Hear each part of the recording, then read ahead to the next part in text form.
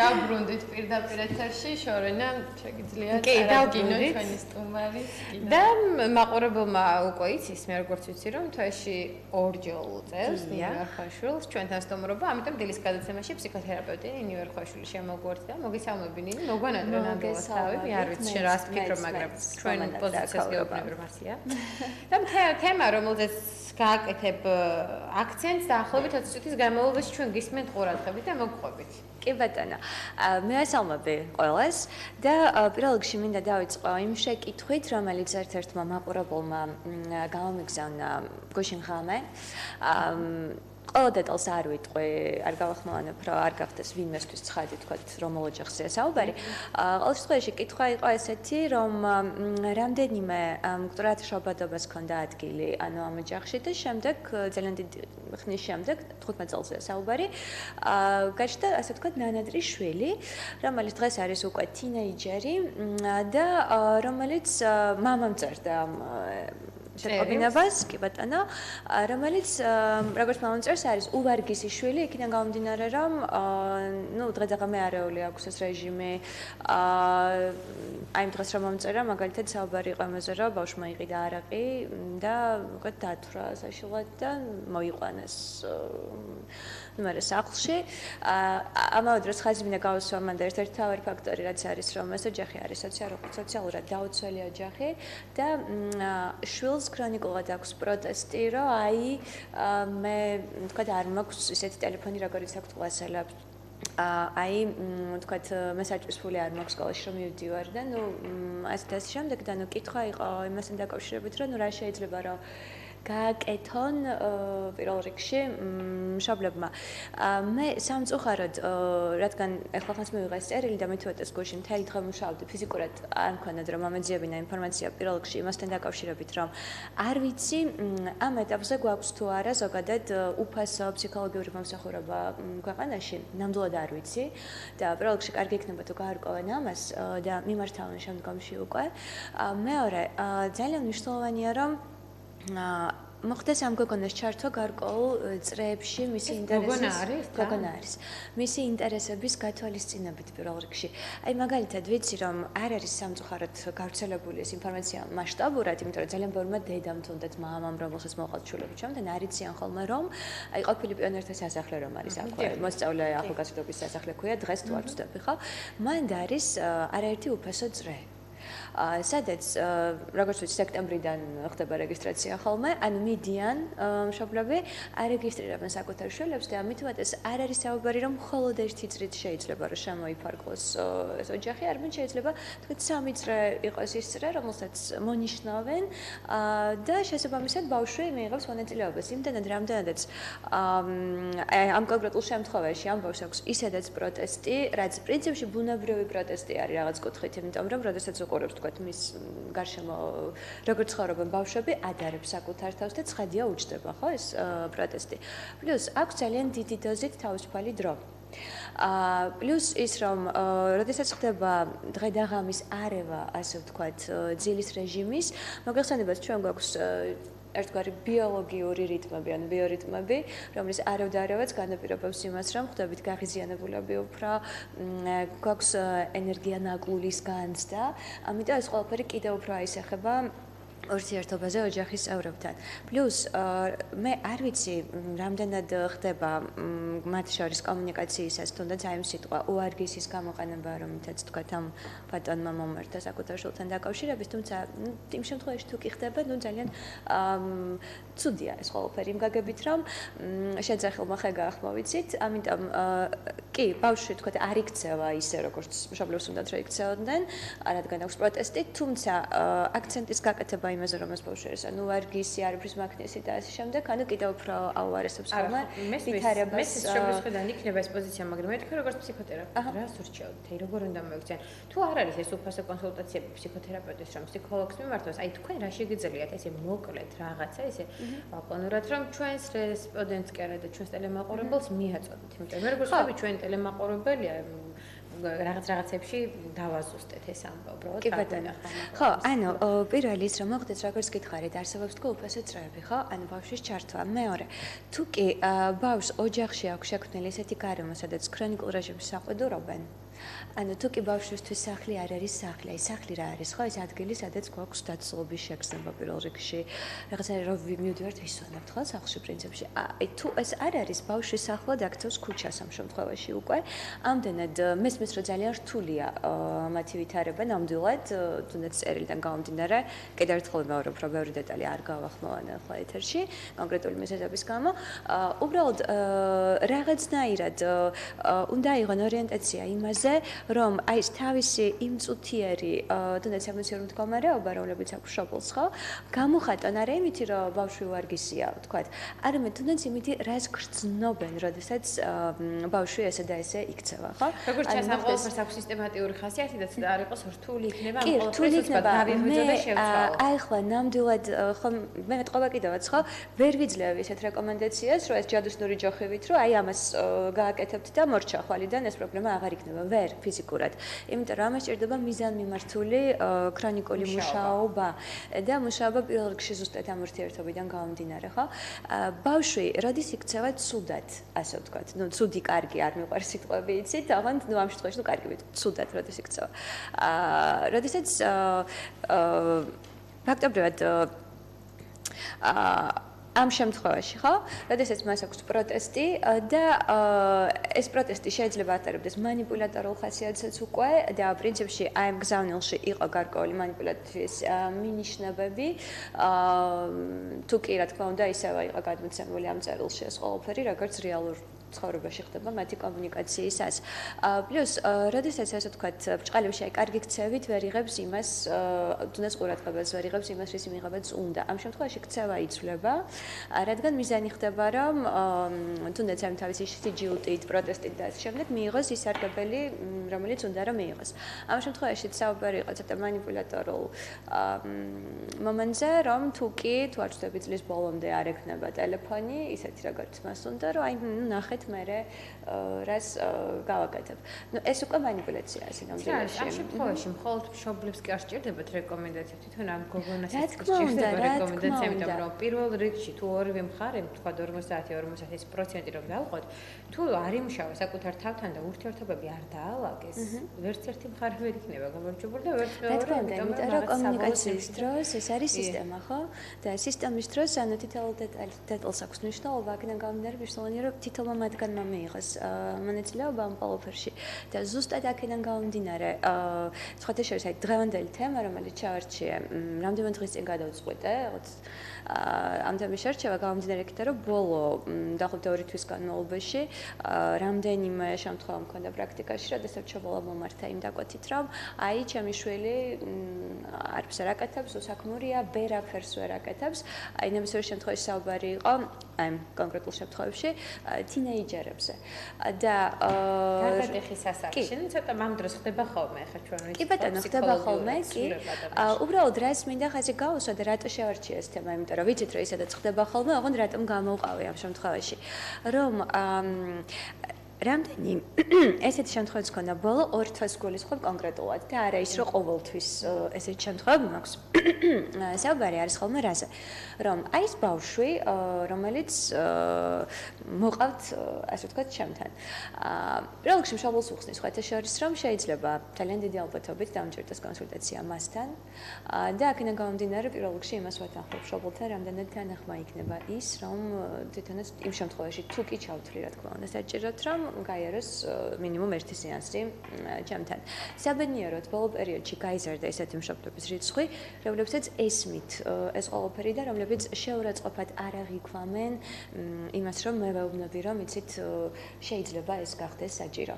იმიტომ რომ ადრე მახსოვს, როდესაც დავიწყე მუშაობა, არაერთი შემთხვევა მქონდა, როდესაც ესეთი პროტესტი უჩნდებოდა მშობელს, რომ რას ლაპარაკობ, ანუ მე რა შუაში ვარ იქ.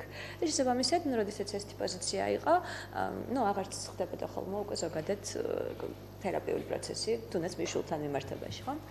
ანუ რაზე ვლაპარაკობ დღეს, რომ აი ეს შემთხვევები, რომლებიც ჰქონდა ბოლო თვეების განმავლობაში, ყველაში იყო ესეთი საერთო რაღაც, ხაზი გამოკვეთილი, რომ საუბარი იყო ან დედის ერთაშვილზე, ან ნაბოლარაშვილზე, ან დედის ერთაშვილზე, რომელიც იყო გვიან ასაკში, შედარებით ჩასახული, დაბადებული და ასე შემდეგ. ყოველ შემთხვევაში საუბარი იყო ყოველჯერზე ისეთ შვილზე, რომელიც არის ძალიან ნანატრიშვილი რაღაცნაირად და რომელიც როდესაც იბადება, მშობლები და ექოისტობაში გადასცეს შემდეგ უკვე არა, ნახე რა ხდება, როდესაც იბადება, დედა განსაკუთრებით და ზოგ შემთხვევაში მამაც აკეთებს როგორ რაღაცას. აი რადგან უფრო ბევრი შემთხვევა მქონდა ისეთი, რომ 35 წლის ზემოთ იყო, ასე ვთქვათ, ეს ბავშვი დაბადებული, უფრო ამ ხაზს გავყვები. მოკლედ, დედა, რომელიც შეიძლება მთელი ცხოვრება მუშაობდა, ჰქონდა თავისი პროფესია, კარიერა, ძალიან წარმატებული სხვათა შორის, დედა აკეთებს ეგეთ რაღაცას, რომ როდესაც იბადება ეს ბავშვი, იღებს გადაწყვეტილებას, რომ თავისი, ასე ვთქვათ, თავი მიუძღვნას ამ ბავშვის აღზრდას და ანებებს თავს თუნდაც მუშაობას. Ну, კარგი, შეიძლება ვთქვათ, რამდენიმე თვე დაანება თავი მუშაობას, ამაზე არ არის საუბარი. საუბარი არის, რომ ზოგადად ანებებს თავს მუშაობას და მისი ერთგვარი მისია ხდება ამ ბავშვის აღზრდა. თავიდან მეტნაკლებად ყველაფერი რიგზეა. რას გულისხმობ ამაში? აი, რომ წარმოვიდგინოთ ორი შკალა, ესეთი ორი ვერტიკალური ხაზი. ერთს დავაწეროთ ზემოდან 100% და ქვემოთ 0. მეორეს დავაწეროთ ზემოთ 0 და ქვემოთ 100%. ანუ ფაქტობრივად ორი ერთმანეთის საპირისპირო შკალა უნდა წარმოვიდგინოთ. რას ნიშნავს ეს ორი შკალა? ეს არის შკალები იმასთან მიმართებაში, ბავშვის რა ასაკში, მშობლის რა წილი არის, ასე ვთქვათ, პასუხისმგებლობა ბავშვის ცხოვრებასთან მიმართებაში. ანუ როდესაც ბავშვი არის ახალშობილი, შესაბამისად მშობლის პასუხისმგებლობა არის მთელი 100% და ბავშვის 0 ჩათვალეთ და თანდათან იწყება ზრდა ბავშვის პროცენტების, ანუ პასუხისმგებლობის საკუთარ ცხოვრებაზე და მცირდება შესაბამისად მშობლის პასუხისმგებლობის პროცენტები ბავშვის ცხოვრებასთან მიმართებაში, ხო? ანუ ორი აბსოლუტურად ურთიერთსაპირისპირო შკალა დაახლოებით, ანუ აი ესე მოძრაობს. ოღონდ როდესაც საუბრობთ ისეთ შემთხვევებზე, რომლებიც ეხლა ვახსენე, ხო, ხდება რა? რომ ეს ცოტათი იწყობს მოძრაობას და რაღაც მომენტში თითქოს იყინება ერთ ადგილზე და აღარ ხდება აი მოძრაობის გაგრძელება. არა და მიზანი არის, რომ საბოლოო ჯამში ეს დასრულვა ადამიანმა მთელი 100% პასუხისმგებლობის აიღოს საკუთარ თავზე, საკუთარ ცხოვრებასთან მიმართებაში. ხო და მოკლედ რა ხდება? დედა, რომელიც არის ჰიპერმზრუნველი, ან ორივე, ან პლუს კიდე შეიძლება ბებია არის ჰიპერმზრუნველი, ან მოკლედ ეს ჰიპერაქტიური ჩართულობა ბავშვის აღზრდაში და თანდათან ხდება რა? რომ იქიდან გამომდინარე, რომ ბავშვის კონკრეტულ ასაკთან მიმართებაში იცით, რომ ბავშვს უკვე გარკვეული უნარჩვევები გამოუმუშავდება იმისთვის, რომ რაღაცებს დამოუკიდებლად გაერთვას თავი, რაღაცები გააკეთოს და ასე შემდეგ. ეს ოჯახის წევრები არ აძლევენ. კი ბატონო, არ აძლევენ საშუალებას. რატო? იმიტომ რომ თვლიან, რომ უფრთხილდებიან, როდესაც მათ ბავშვებს ანუ უკეთებენ თვითონ ასეთ რაღაცებს. და შესაბამისად, თინეიჯერობის ასაკში უკვე დგებიან ხოლმე ესეთი დილემის წინაშე, რომ კი მაგრამ არაფრის კეთება შენ არ შეგიძლია, ანუ ეს ტექსტი არის ხოლმე საკუთარი შვილის მიმართ, არაფერი შენ არ გამოგდის, ზარმაცი ხარ, უარგისი ხარ და ნუ ასე და ასე შემდეგ. ანუ საქმე რაშია? სხვათა შორის რუსეთში იყო ჩატარებული საინტერესო ექსპერიმენტი. მეორე მესამე კლასელი ბავშვები გამოკითხეს. შეკითხვა იყო შემდეგი, რომ რამდენად ეხმარებით ოჯახის წევრებს ესეთ საოჯახო საქმეებში და რამდენად გინდათ რომ დაეხმაროთ საოჯახო საქმეებში. Ну, იქ გამოიყო ნაწილი. ბავშვების უმეტესობას უნდოდა რომ ჩართულობენ მეტნაკლებად ქონდეს ამ საოჯახო საქმეებში და გამოიყო ორი ჯგუფი, ერთი რომელიც ჩართულია, იმიტომ რომ ამის უფლებას აძლევენ, ასე ვთქვათ, და მეორე რომელიც არ არის ჩართული, გამომდინარე იქიდან რომ მშობლისგან მოდის ტექსტები, რომ გაგიტყდება, გაგიფუჭდება, კარგი რა ეხა ვთქვათ, ვერ გააკეთებ და ასე შემდეგ. ანუ ბავშვს არ ეძლევა შეთანხმების დაშვების უფლება გარკვეულწილად ამ საოჯახო საქმეებთან მიმართებაში, ამდენად არც უფლება იმისა, რომ დაკავდეს ამ საქმეებით. ხო და, როდესაც გავიდა რამდენიმე წელი ექსპერიმენტიდან და დაახლოებით მე-9 კლასის პერიოდში კიდევ ერთხელ გამოკითხეს ეს ბავშვები. შეკითხვა იყო ისევ დასმული ისე რომ ხო შეკითხვა იყო უკვე დასმული როგორ რომ რამდენად გაქვთ სურვილი რომ იყოთ ჩართული საოჯახო საქმეებში და რამდენად ხართ ჩართულები, ხო? აღმოჩნდა რომ ის ბავშვები რომლებიც მანამდეც იყვნენ ჩართულები ამ საქმეში, ანუ ჩვეულებრივად არის ესევ ჩართულები და აბსოლუტურად ბუნებრივი მომენტია იმათთვის რომ აკეთონ რაღაცეები სახლში. ოღონდ ის ბავშვები რომლებიც მეორე მესამე კლასში არ იყვნენ ჩართულები იქიდან გამომდინარე, რომ არ ეძლეოდათ ამის უფლება. თინანჯერობის პერიოდში უკვე სურვილიც აღარ ქონდათ, რომ ჩართულები ყოფილიყვნენ ამ საქმეებში, ხო? ეს არის ზუსტად ის მომენტი, როდესაც რაღაცა გვინდა არ გვეძლევა და საბოლოო ჯამში, აღარ გვინდა, იმიტომ რომ მოგვესრდა ეს ყველაფერი. ამდენად, როდესაც მოდის მსგავსი დაკვეთით ოჯახი, მან დაარის ხოლმე შექმნილი ერთგვარი მანკიერი წრე, თუ იცით რას ნიშნავს.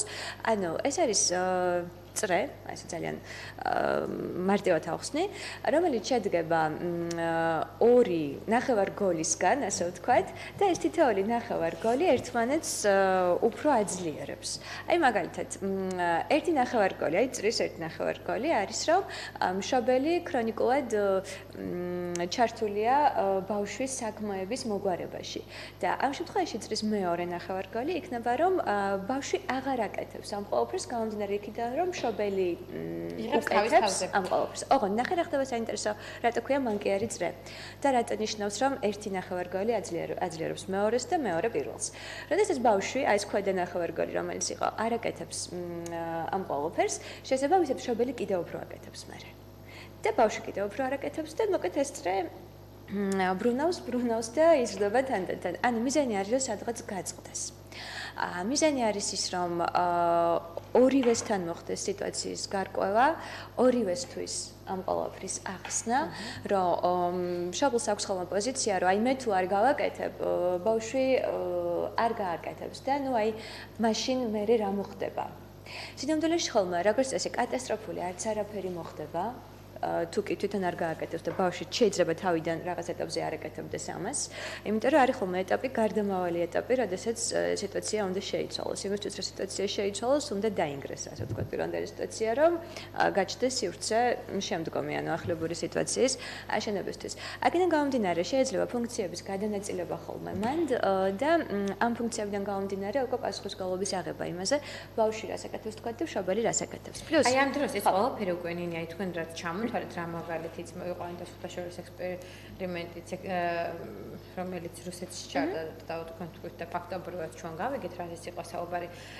თქვენ ფიქრობთ რომ უკვე ჩვენ საბოლოოდ მივედით რომ მშობელს სჭირდება აქ დახმარება და არა იმ მოზარდს რომელიც სხვადასხვა სახის ულტიმატუმს უცხადებს მშობელს. მე ასეთი შთაბეჭდილება და იცი როგორ არის ორივე მშობელი ორივე ბავშვს და მე სთხოვს იმას რის საშუალებასაც ის პატარა ასაკში არ აძლევდა მას. ხო, ორივე სჭირდება ორივეს რატო? მშობელს სჭირდება პირველ რიგში იმიტომ, რომ რატო დავიწყე თავიდან ფუნქციაზე საუბარი, ნახე? რომ როდესაც მშობელმა მიატოვა სამსახური, მთელი თავისი ენერგია ჩადო ამ თავის შვილში, რაღაცნაირად ეს ყველაფერი ახდენდა კომპენსირებას იმ საჭიროების განცდისა, რომ აი მე საჭირო ვარ. რომელიც კონდა მშობელს აი ამ თავისი ქმედებების შედეგად. ოღონდ თუ ავიღებთ ისევ და ისევ იმ ორ შკალას, რომელზეც ვისაუბრეთ, რაც უფრო იზრდება ბავშვი, მით უფრო ნაკლები საჭიროება აქვს უკვე მშობელს აი ამ ყველაფერს ჩართულობის რეალურად, ობიექტურად. და შესაბამისად, მით უფრო ნაკლებად აქვს თავად მას ხოლმე განცდა იმისა, რომ საჭიროა. და იმდენად მტკივნეულია მშობლისთვის ხოლმე ზუსტად აი ეს განცდა, რომ შეიძლება რაღაც მომენტში საჭირო აღარ იყოს თავის შვილის ცხოვრებაში, რომ ამიტომაც ერთგვარად ცდილობენ ხოლმე, რომ მაქსიმალურად ჩართულები იყვნენ თავიანთი შვილის საქმეებში. ამდენად მშობელს დახმარება ჭირდება პირველ რიგში იმაზე, რომ რაოდენმტკივნეულიც არ უნდა იყოს ეს ყველაფერი, რაზეც ახლავს საუბრობდი, რომ ეს ყველაფერი გააცნობიეროს და შესაბამისად იპოვოს ცხოვრებაში რაღაც ისეთი, ხო? რაშიც ჩაერთვება ამ თავისი შვილის აღზრდის ნაცვლად პრინციპში. იქიდან გამომდინარე, რომ ნახე, აი ძალიან რთულია, ხო, როდესაც მთელი შენი ცხოვრება თითქოს და მიუძღვენი ვიღაცას, ვინც არ უნდა იყოს ეს. არა, უნდა ჩაერთოს ამ პროცესში. თავისთავად, რა თქმა უნდა. ანუ ეს არ უნდა იქცეს ისეთ მისიად, რომ აი ჩემი ცხოვრებისეული მისია მხოლოდ ეს არის, იმიტომ რომ აი აქ დგება ზუსტად საფრთხე, ხო? სხვათა შორის არა მარტო ბავშვებთან განმარტებაში ავიღოთ თუნდაც ქმართან ურთიერთობა, იმიტომ რომ ქალებს უფრო ხშირად ემართებათ ეს, ვიდრე მამაკაცებს ხოლმე, ანუ ამიტომ საუბრობ ახლა ქალებზე. როდესაც ქმარს აღიქვავს როგორც აი რაღაცნაირ ქმართან ურთიერთობა მისიად ისევ და ისევ ხო? ანუ რა დაახლოებით მის თავში ხდება ესეთი აზრები ჟარომტრიალი, რომ იმისთვის რომ ჩემი ცხოვრება იყოს ანუ რაღაცნაირი წარმატებული, მე რა ვიყო კარგად და შემდეგ რომ მოკლედ მაქსიმალურად ვიზრუნო საკუთარ ქმარზე. ნუ ერთი შეხედვით თითქოს და ღმერთო ჩემო, რა გადასარავი პოზიცია რა დავფიქრდეთ. ოღონდ მეორე მხრივ აქ არის ძალიან დიდი საფრთხე. იმისა რომ თუ კი გალბოტონმა მთელი თავისი ცხოვრება, ასე ვთქვათ, მიაბა ისევ და ისევ, აი თუნდაც ენერგეტიკულად ხო, ერთ ადამიანს და წარმოიდგინეთ რომ ხდება რაღაცა თქვათ უბედური შემთხვევა. მაგალითად და ნუ აღარ არის ფიზიკურად ეს ქმარი. ნუ აი რა ხდება თქვენი აზრით? დამთავრდა თითქოს მის ცხოვრება. ანუ მას აქვს ესეთი განცდა, რომ დამთავრდა. ვიღაცა მის ადგილზე კი ბატონო გამოიტირებს ხო? ამიტომ არ შეიძლება რომ გადაჭარბებულად და გაზვიადებულად ვიყოთ მიწებებული რაღაც საკითხის იქნება თუ ადამიანს. ხო, იმიტომ რომ ყველაფერი უნდა იყოს დოზირებულად, საჭიროებისამებრ და შესაბამისად შემდეგ რომ ძალიან არ გვედგინოს და ჩვენ თვითონ არ მოვყვდით შეგნით, ჯობს რომ ყველაფერი იყოს ცივილური მიდგომით განსაზღვრული. ხო, აი არა მარტო ადამიანებზე შეიძლება მოხდეს პროფესიაზე, კარიერაზე ასეთ რაღაცები. აი რა წარმოიდგინოთ, მაგალითად ეს ურთიერთობის უფრო მამაკაცებს ემართებათ. ხო, რასაც საუბრობ, როდესაც მთელი ცხოვრება, თქვათ, მუშაობდნენ, მithumetes თუ ერთ ადგილზე მუშაობდნენ და ნუ ეს ადგილი მათთვის არის ისეთი ადგილი, ხო? აი ესევ და ესევ საკუთარ მისიას რო კარგად გრძნობენ, ანუ როდესაც იქ მუშაობენ და წარმოიდგინეთ, რომ ახლოვდება პენსიის დრო. ანუ პერიოდი დაახლოებით 65 წელი და ძალიან ცუდად არის ეს ადამიანი. მithumetes როდესაც პენსიაზე გადის, იმიტომ რომ ისევ და ისევ იგივე ემოციური მდგომარეობა არის აქაც, უსარგებლობის განცდა აქვს ამ შემთხვევაში ადამიანს. აქედან გამომდინარე, ისევ და ისევ არ უნდა მივებათ რაღაცებს აი ესე მჭიდროდ, ისე რომ აი ქართულში როგორ ფრაზა რომ იმის იქით გზა არ მაქვსო, ხო? ანუ გზა უნდა გქონდეს. ყოველთვის იმის იქითაც, ანუ ხედვა უნდა გქონდეს მომავლის, როგორ შეიძლება ვიცხოვროთ თუნდაც ამ რაღაცების გარეშე და ყველაფერი მისნათელია რომ ყოველ სხვადასხვაგვარად ესმის და სხვადასხვაგვარად მოქმედებს და ამიტომ არის კარგი თუნდაც ფსიქოთერაპევტების, ფსიქოლოგების რჩევა, დახმარება. გოგონა იყო წეღან ჩვენთან ხო ფსიქოლოგი რჩევა დარიგება თქვა და ჩვენ ფსიქოლოგები რჩევა დარიგებას არ გავცემთ ჩვენ ვეხმარებით იმ ადამიანს ვინც მოდის რომ მას ნამდვილად სჭირდება დახმარება და იცი როგორ არის კი სწორია უბრალოდ აქ შეიძლება ხოლმე უფრო ინფორმატიული რაღაცები გავცეთ თუნდაც თეორიის დონეზე არა ის რომ წადი და ესე გააკეთე აი ამას არ ვაკეთებ ნამდვილად ოღონდ თუმცა არის შემთხვევები როდესაც კონკრეტულ დავალებას ვაძლევთ პაციენტს და ნუ აქ არის უკვე დავალების დონეზე ეს ყველაფერი ხო რა უნდა გააკეთოს.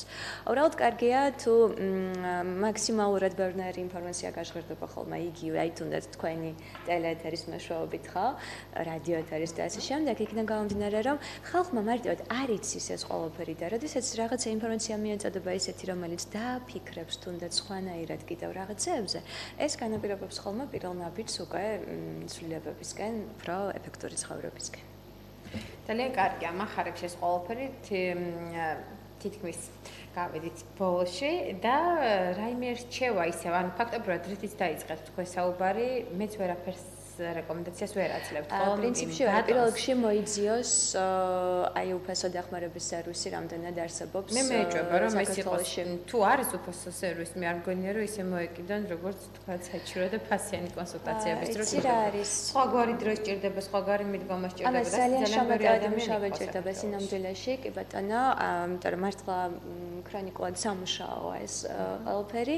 უბრალოდ თავის მხრივ რაც შეუძლია გააკეთოს ამ ადამიანმა, პრინციპში ეს არის, რასაც ვისაუბრებთ. უფრო მეტი ლობიერება, წინდახედულება ოჯახის მიმართ პატივისცემა, რა თქმა უნდა, მშობელი პირველ რიგში უნდა ვიცეთ პატივი, ეს უდაოა, ამიტომ თუ იქნება გათვალისწინებული არაერთი რამ და ესე ვთქვათ, კონსულტაცია, სახით რჩევა, რომელიც გასცანინი ვერხოშულმა, იქნება ძალიან კარგი და მონდომებული ახალგაზრდები. დავასრულეთ ჩვენ სტილის გადაცემათაც, ა?